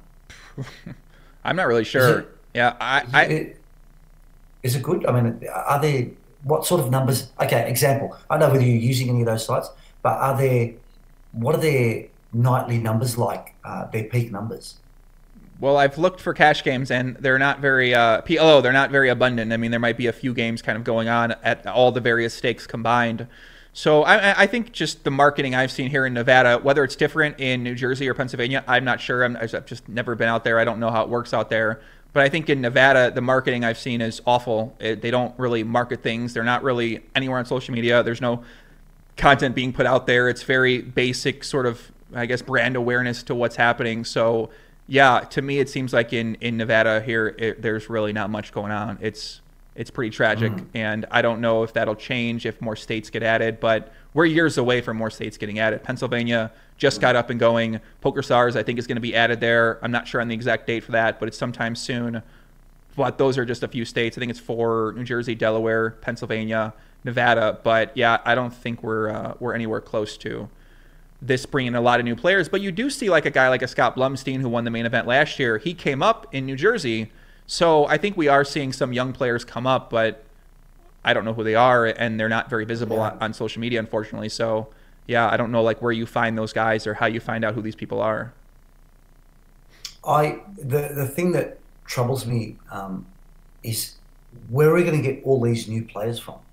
Yeah. Do you know what I'm saying? To reinvigorate. Like I love the idea if PokerStars and Full Tilt had have acted years ago and not allowed the HUDs, I think online poker would be in a different state right now, even with Black Friday, right? But I like the idea that Phil's site is going to be anonymous, no HUDs, and the dynamic avatar. I think they're all really good things. But how are we going to attract the new players? Run It Once attracts poker players. His site is full of dedicated poker players who are trying to become better poker players.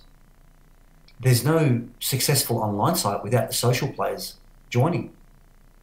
Where do we get those players? How do we reinvigorate them? How do we re-excite them to come and win their seat to the main event on Run It Once Poker or whatever? I don't. Well, I've just really realized something interesting, which is video bloggers. Apparently, these video bloggers are having a pretty big impact in poker in America. This is from a live setting in terms of, I think these guys, there's a lot of them out there, and they're getting a lot of views collectively on their videos. So I do think that with YouTube being the new television, especially here in America, that we're going to be able to attract a lot of new players through the video bloggers, through Twitch to some extent, but I don't think poker has a strong foothold on Twitch, where a lot of young people hang out on Twitch, a lot of young people hang out on YouTube. But I think outside of that, I have no idea. I mean, I think a lot of those young kids are playing Fortnite. They're playing esports games. There's a lot more of you can dream to make it at esports. I feel like that's a more realistic dream for a lot of people out there than it is to dream at making it at poker. So I don't exactly know where these young kids are coming from. They might be out there. Maybe we just don't know. We don't talk to them. Maybe. Yeah, I've only met a few kids. I was at the Bicycle Casino for a PLO week. I met a few guys that were 21, 22. Those are the only guys I've met 21, 22 for the most part. I haven't really met too many of these guys that are trying to make it at poker. There aren't too many coming up now because obviously there aren't too many entering.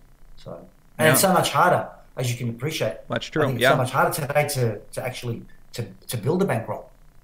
The games aren't like what they used to be. What's the state of the Aussie poker community? Is there any people that are up and coming there, or what do you kind of see out there happening? Well, online poker just got banned in Australia at the start of the year. Yeah, saw that. What's going to happen? The guys that play moved to overseas, and they're playing overseas. What new guys can play now? So it's a really it's not a good state for online poker. Is there any potential that Stars, after I think they acquired William Hill out there, is there any potential chance that Stars might be able to come back there at some point in time? I actually got it on some good advice that potentially their lobbying is going to change legislation by the end of the year, and online poker should be legal again by middle of next year. I don't know if that's going to happen or not, but I'm pretty sure PokerStars, by getting involved in buying Crown Bet and whatever, their view to the future is, we'll get our foot in the door this way, and hopefully we can get get legislation in our favor and get a license in Australia at some point. Yeah, that was the way I perceived that deal when I read more about the deal, and I think I talked with a couple like business reporters out in Australia. I was doing a deep dive at the time. I can't remember. I was deep diving David Bezoff and Amaya, and then I started like contacting them. I was like, oh, do you think they'll be back in America, like in Australia? So that was kind of why I thought they acquired that. But they also are trying to build up their sports betting and casino games too. So that would be another reason they would acquire that too. But I did imagine. Of course. Yeah. Yeah, of course. They've got shareholders to answer to. They paid a shitload of money for this company. They need to get some money back too. So I don't blame them for doing what they got to do what they got to do. Well, I believe they just have one of their biggest quarters ever. So congratulations, PokerStars, on making your $300-some million this quarter. You guys are awesome. Really? Wow. I think they released the earning numbers. I believe I think someone told me about it the other day that they had one of the biggest months. This could be I could be not, but I'm pretty sure this is accurate from what I just recently saw. So yeah, they're doing. What's your state of your poker sponsorship? Are you working with? Are you sponsored by anybody now, or do you work with any companies at all, or you sort of? No, at the moment I've got no sponsorship. I finalised my deal with Crown Casino. I had a deal with them for 10 years. That finished like 18 months ago. And I'm not really talking to anybody at the moment about sponsorship. I don't, like I said, I feel so lucky that at the height of poker, I had the fucking kingest deal, the best deal ever with the biggest online company in the world. And these poor guys now who are much better than me, who work 10 times harder than what I do or what I did, and there's nothing for them now. Yeah. It's just just timing. It's all timing, Like I said, it's all timing. We got treated like royalty because that's what we, basically back then it was like they were using us to grow their business, and I couldn't even imagine how much money I made for PokerStars or for Crown Casino. Like I got looked after, but between me, Raymer, and Moneymaker is still with PokerStars because he's never leaving PokerStars. Let me tell you right now, he's PokerStars and Moneymaker are together forever because he started all of this. God bless him. But yeah, it was again. Yeah, I don't want to harp on it, but whenever the conversation comes up, I really feel gratitude for getting my timing right. For running good, at the peak time of when I made the most out of it. How much was PokerStars paying back then? I mean, I've heard some numbers and estimations, but it seemed like they were giving out a lot of money for patches or for deals and all this kind of stuff like that. Oh yeah, you could get $50,000 just for wearing a patch at a final table or a TV table. Ridiculous, right? Ridiculous. I don't know what does 888 give them now, like $2,000, $5,000. Yeah, I don't even think it's that much. I think I talked with someone that was at something this year, and they said they were pushed for 888, and it was a very small amount of money. So yeah, it's not quite. But I mean, I think listen to a podcast back in a while ago that Brian Ballspa and Daniel were talking about something, and they were saying like, yeah, they're just handing out money, like they don't even know what they weren't even like keeping track of it properly, and all this kind of stuff like that. I'm like, oh my god, it's just no, dude. I'm telling you, they couldn't keep track of it. It was the companies, both Full Tilt and Stars, were growing so fast and party that they were like narcos, right? They had all this cash coming in. They didn't know what to do with it. Like, it was crazy. The $1,000 dinners, you want new shirts, here's new shirts. Go to Versace, buy an outfit because we're doing a photo shoot. Fly your family over business class to the Bahamas because we want you there. Like, you look at that business now, and it's the exact opposite, where a cup of coffee needs to be accounted for. Yeah. Right? Because it went from a family-run business run by 3 people and a couple of poker guys to now they're huge corporations. They're proper, legit corporations. That's true. It's fine. It's, like I said, I'll just say it one more time. I really got so lucky to be involved at that point. Mm-hmm. When it was, it was family orientated, generous, I guess so. When you look at yourself now, like where do you still have poker goals? Do you have the goals that you set in your own life? Like how do you sort of approach the idea of what you want to achieve still with yourself? Good question. Because my life goals at the moment center around my businesses, and my family, which my family's always been number one. My poker goals kind of have taken a step back just because I'm not playing as much, you know, Mm-hmm. and I've got to be realistic. What can I expect to achieve when I'm not putting in the hours? Right. You know, back in 04, 05, I was playing a ton of poker day and night, you know, and it culminated. I ran good at the right time and won the World Series and the 5 Diamond the following year. And I've had, you know, I've had heaps of success since, but those 2 years, you know, I think every poker player at some point has a period in their career where they say that period of time, my run good came then and I make the most of it, right? Mm-hmm. For some of us, it's larger than others, but everyone goes through that streak. But at this time in my poker career, like I'm still very passionate about the game. If I have one goal in poker, one to achieve, it's to try and help poker go to the next level of acceptance. I've been working on a poker format for 4 years, and just recently I've had conversations with Poker Go and PokerStars, Party Poker, about adopting it. And to me, the one thing that I feel is missing from poker is we've never had the tribal element, the being part of a team or Mm-hmm. rooting for a team. We've never had that. They've tried in different formats.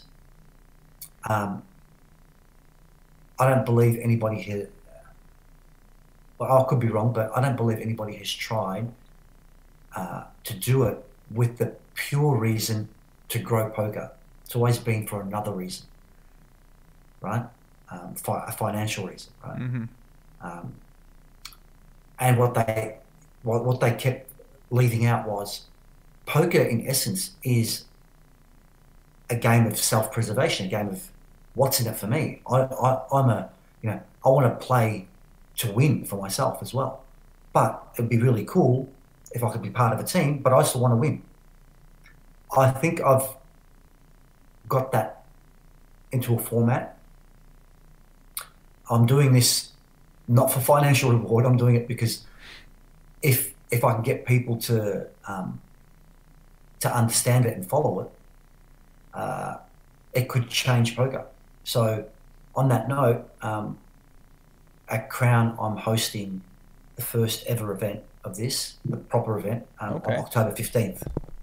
And I'm gonna tape it and do it like a 3-minute sizzle reel. And the actual format is very, very simple. It's very simple to follow. I don't want to talk too much about it now, but other than that, it's a teams event that allows for individuality within it. And there's no stupid formulas to work out who the best player is, right? There's no, you know, it's just black and white. They're the best team. He's the best player. And like, I've got to, like, you know, the best player is the MVP for the series. If I could get this to take, I'm leaning on a lot of personal relationships to make this happen. We're starting off with 16 teams for the first event.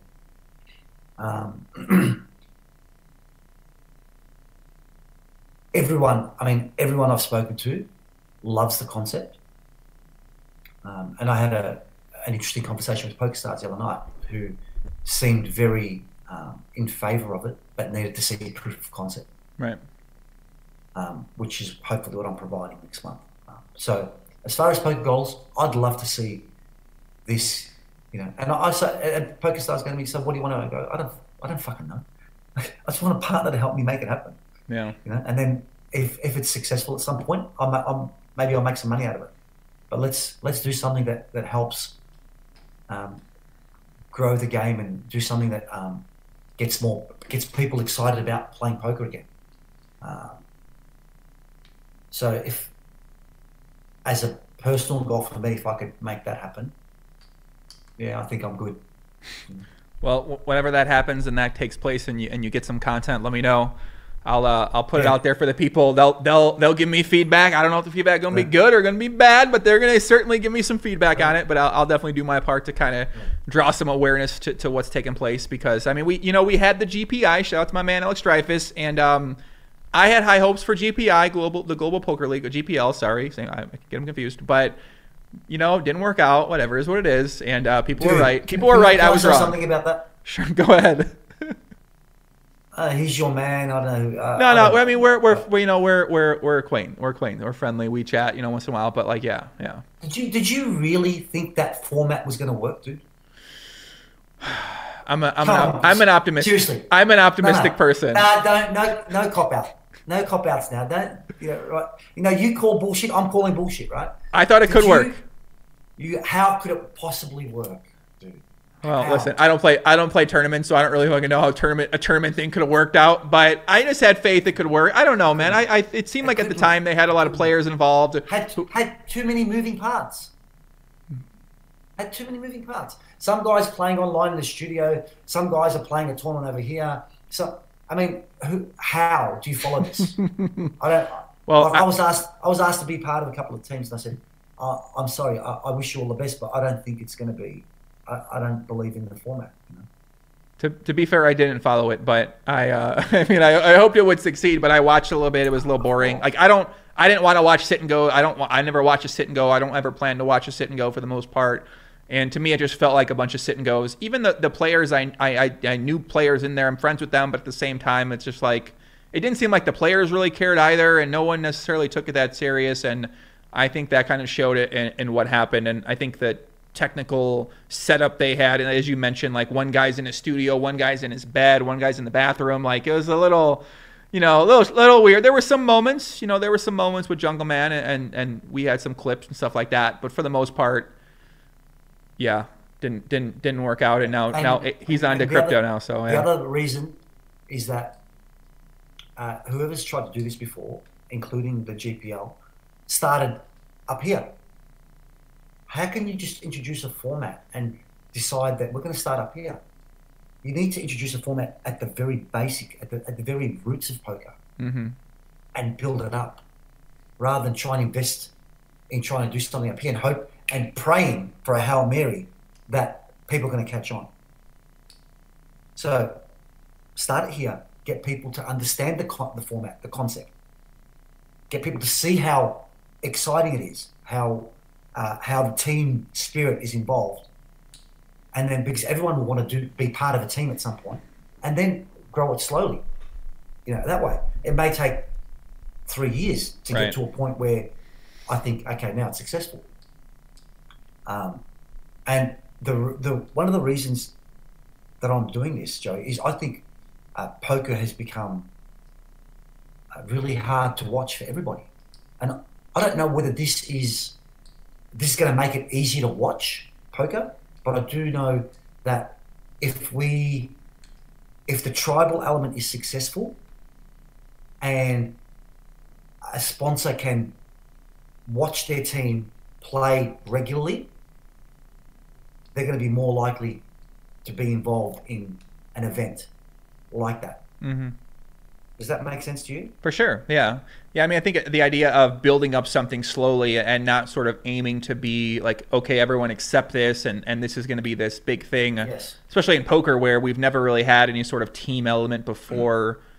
I mean, it's never been a thing. So yeah, I think that it takes people to get used to it, kind of seeing it. And you're right, it is a couple year project. And I think you sort of need to have that mindset where, okay, it might at the first, we got to figure some things out and whatever, but this could have some potential down the road, but if it might not be for years down the road. You know what? I've just been told that I'm actually allowed to discuss it with you. Do you want to hear about it? Sure. So I'm going to give you the short version. So I want you to think of a tennis tournament. Do you follow tennis at all?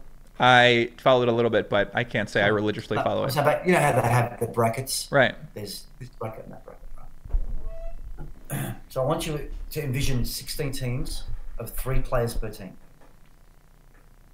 Yeah? Okay. The teams get drawn out at a drawing party, kind of like what the NBC Heads Up used to do, a live drawing party. Random draw into each bracket. There's 2 brackets, yeah? 8 teams and 8 teams.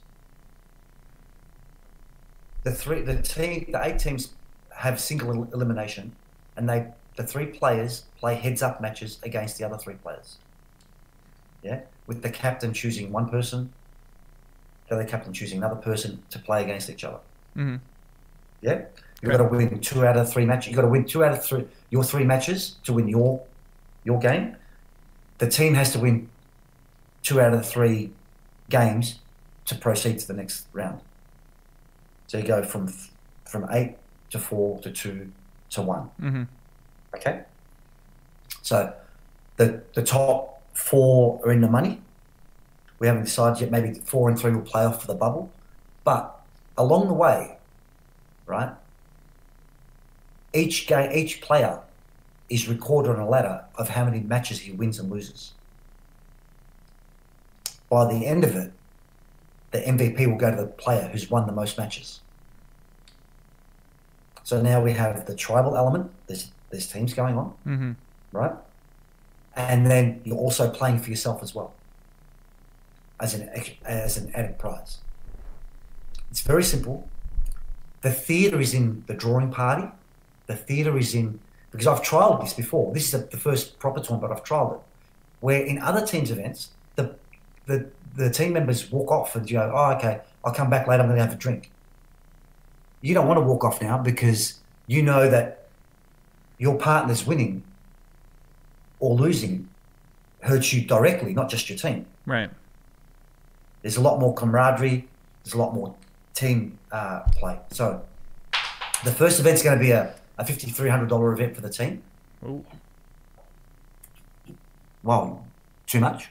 So, well, it seems like it'd be a lot. Well, it says is the team. So, as the team members, it's randomly selected, right? So, everyone that registers for it.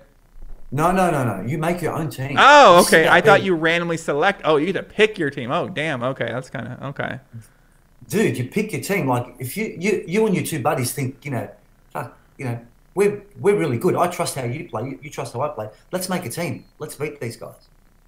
It's not randomly chosen. Right. What's randomly chosen is which bracket your team plays.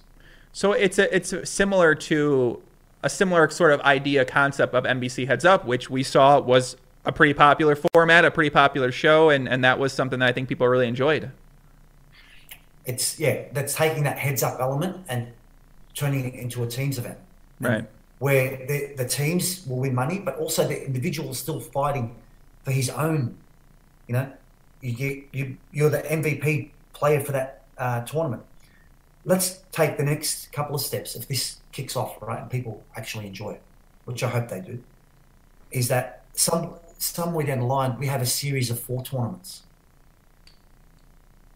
And the MVP gets rolled into the next tournament, After the first tournament, each team gets seeded for the next tournament. It starts to sound a lot more like a sport. Right, yeah. How we're doing it. People can understand, can relate to it. They're the number one seeded team. Why? Because they won the last tournament. He's the MVP. He's the number 1 seeded player in the series. Why? Because he's won the most matches. It's kind of black and white to understand. You don't have to go through some fucking swanky formula. And there are people all over the place trying to get it together. It's in one place. Yeah, I mean, I think people really love brackets. I think people really love things like that. I love anything with a bracket personally. I want to watch anything with a bracket personally. I think the idea certainly has some potential too. I'd be curious to see if people, I would say, do people enjoy watching Heads Up? But obviously we've seen Heads Up formats be popular in the past. So I do think that you could do something like that people would enjoy. It's a matter of would they watch? Do they know the players? How exactly would the presentation work in terms of them being able to watch it with so many matches going on too? There are definitely some things to sort of figure out from the presentation standpoint of that. But if I assume if it wasn't done live and it was packaged after that, you could edit together a pretty compelling story for the tournament and for the matches that take place. See, like, here's the thing, right? My main focus right now is to get people on board playing it. I don't care about filming it now. Mm-hmm. Just playing it. I don't care about a TV audience. I don't care about a TV audience. If you build it, people will come, right? Mm-hmm. That line is so famous. If we can get people to adopt it and want to be part of a team, want to play, want to make their own team for the next series, and it gains traction, the future, this is what the future looks like to me. Yeah. Where they're playing in a stadium, in an isolated fucking room that's got no electronic communication, and they're hooked up with heart monitors, blood pressure monitors, and sweat monitors. And there's people outside watching, and the games are going on simultaneously. That's, I don't know where that is in the future, but that's kind of like... That sounds very something like esports, which I always would wish that comes to poker in some capacity, for sure. Thank you very much. That's where I got it from. It's like, if I can get this right, maybe we can reach a level of esports. But it's got to be simple. So that's, you know, I've only been working on this 4 years to get it right, because there's so many things that needed to be ironed out. Mm-hmm. You know? But for me, is esports, why is esports so popular? People fucking filling out stadiums to watch this stuff, to watch people press buttons on a little console, right? And why aren't people watching poker the same? And I figure, well, people have been watching 9 people sit around a poker table throwing chips in for a long time now. We need to do something to change it up a little bit, you know? Yeah. But I'm not, but my whole thing doesn't start at, oh, we've got to get this televised, you've got to do this. I don't know where that fucking comes in, right? At the moment, I've got to get people to play it. Play it, yeah. People to love it. So then next year, if this is successful, next year, Crown will say to me, we can run 4 of these, 1 in each series. We can have a rolling MVP and get people behind it. I think as humans, we love being part of something bigger, greater than us. Mm-hmm, for sure. Whether it's a family, a community, a suburb, a country, whatever it is, right? A team is a primary element, you know? So as a poker player, if I can still feed my need to play for myself, yet still be part of the team, I've kind of ticked the boxes that make me whole as a human. Yeah, I think as a competitor. I think it sounds like a fun idea. I'm definitely excited to see. I think if players buy in, if the players enjoy it, I think that's what will be most important. If you can find people that support the idea and say, all right, this is fun, like let's try to make this actually be a success and work out, then I think it's and that's where it has to start, Joey. It has to start with the players. Right. There's no use introducing something saying, all right, everyone, here's what we're doing. Okay, what the fuck? I mean, does it work?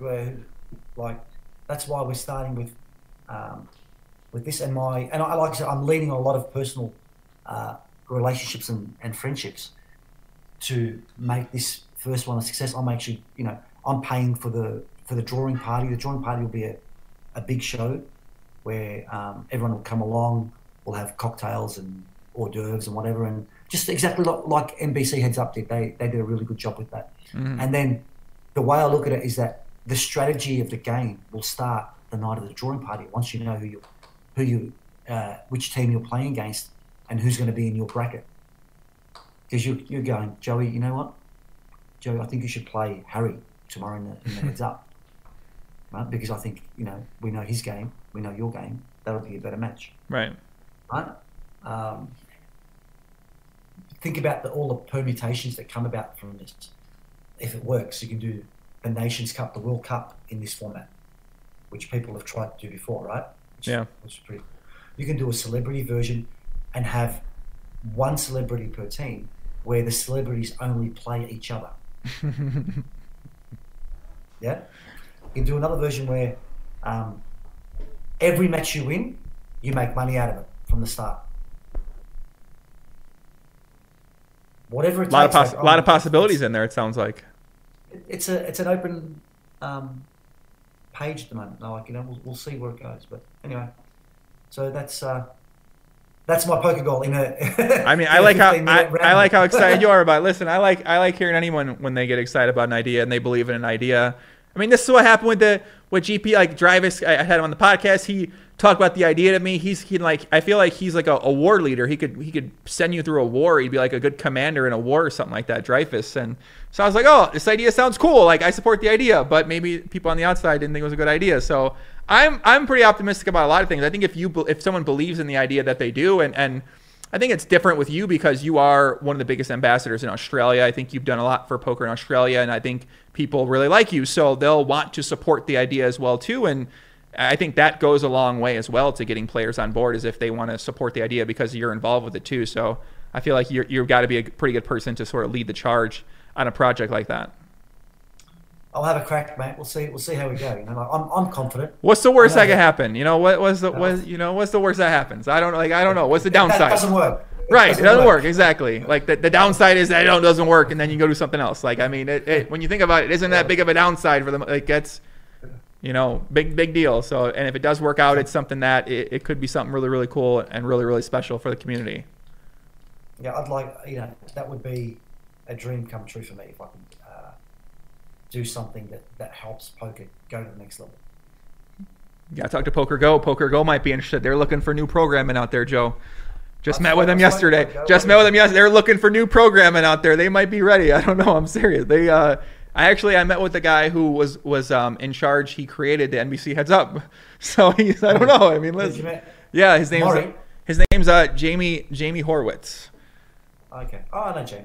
Yeah, so he's the one that created that, and then he went on to ESPN, and then he went on to creating shows on ESPN, and then on Fox Sports. I think he was in charge of like Fox Sports programming on there with like some of these debate style talk shows and stuff like that. So they brought him in to help out Poker Go and kind of put together a good show. And he seems like he really loves poker, and the NBC Heads Up was one of his favorite things he's ever done. So yeah, I don't know, it kind of brought back a lot of cool memories talking with him about that. And I don't know, I just used to really enjoy watching that a lot because you got to see people that you knew facing off heads up, and you got to see Ivy and then Helmuth first. I mean, there's just so many really cool moments I think from that show. So I have a pretty fond memories of that, and I wish something like that was still around too. So, yep, me too.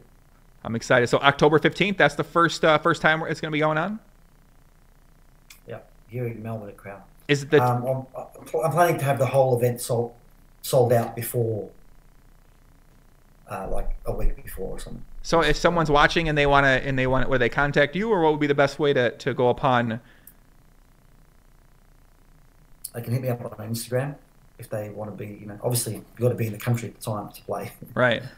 But to be honest, I've almost sold out the event anyway. Nice.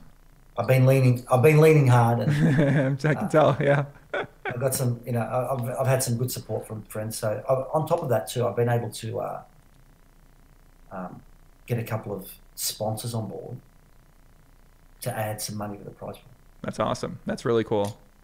I know poker players are always looking for some extra money. So, I think I don't know, I have a good feeling about it. We'll see how we go, Joey.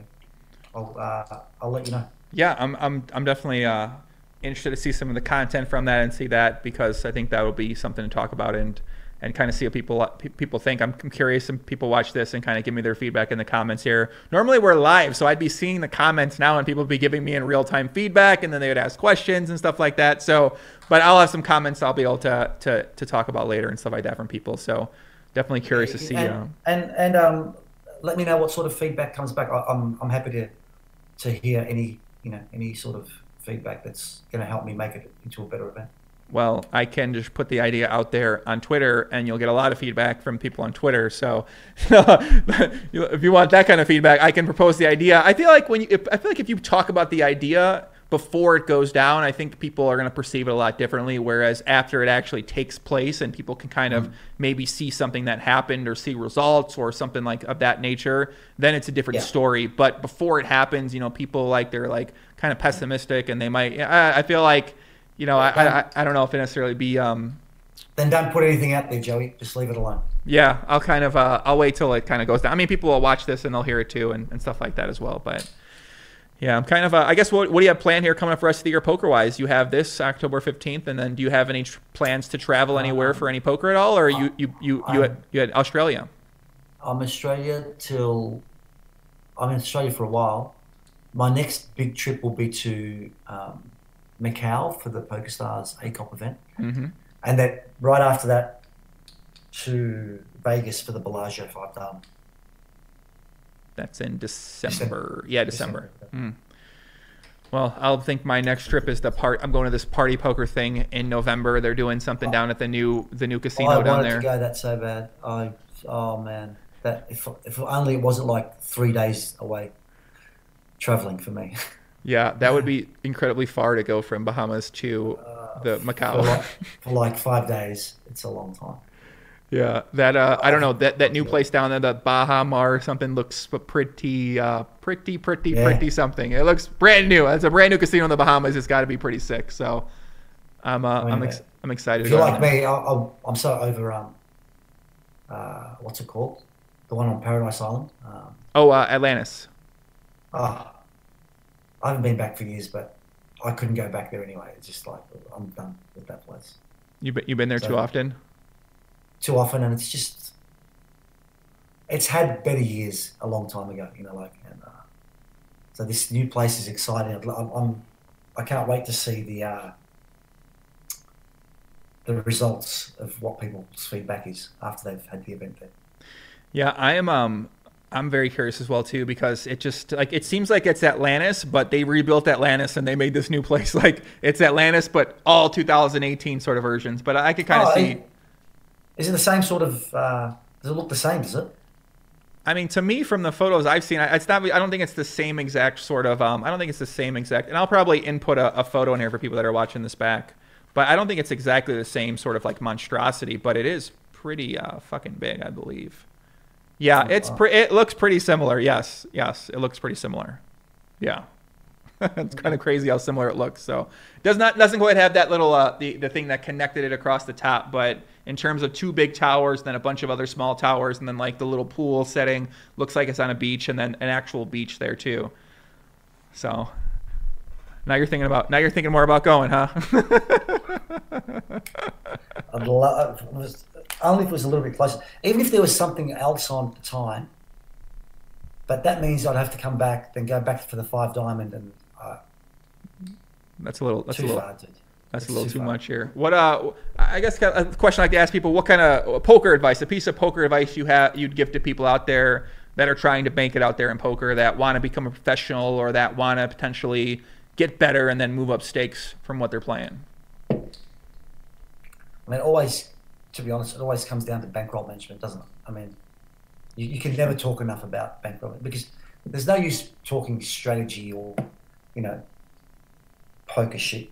It's all out there. The people that are way smarter than me who have worked this shit out. But you know what? Money management 101. That's, no matter how good you are, if you don't have that, you're just wasting your time. You think, you're going to be in this endless loop of doing the same shit all over, over and over again, and expecting a different result, which is, as we know, is the pure definition of insanity, right? I was there, you were there, we all go through it. It's when you decide to get off that treadmill and, jump onto a different path that you suddenly see everything in your life start working in your favor. Yeah. Because, we win, we do something stupid, we lose, we go broke, we start again, we win, So manage your bankroll.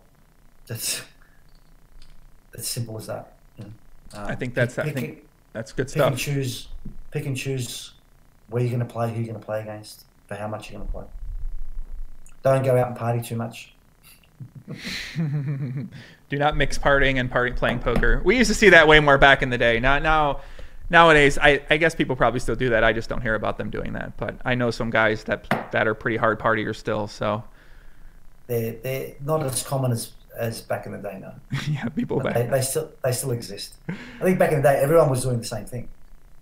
Like everyone was just partying. Like those years between 2006 and 2010, they were ridiculous. What was going on? What's the craziest story that you can remember that took place for you about that time? Oh, I can't think of anything off the top of my head, but It's probably a good thing. I mean, yeah, nothing. But I just remember like everyone was just constant party mode, and we'd show up to a tournament and play, we'd show up to a cash game and play. But the whole poker world as we knew it was just, there was so much money floating around.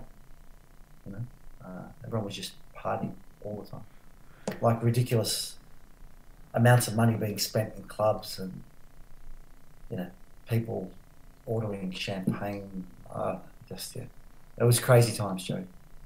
I think the kids today do live it up a little bit, but like I said, they're a lot more professional than what we used to be back in the day. Yeah. They seem to have a lot more, I don't want to use the word common sense, but more knowledge of how, an understanding of how to be professional in the game of poker, to make a living out of it properly. Because back in the day, it was so easy to make money in poker. You didn't care how much you spent. Yeah. Now you're working, fighting tooth and nail, right? I mean, I presume that you make most of your money playing poker.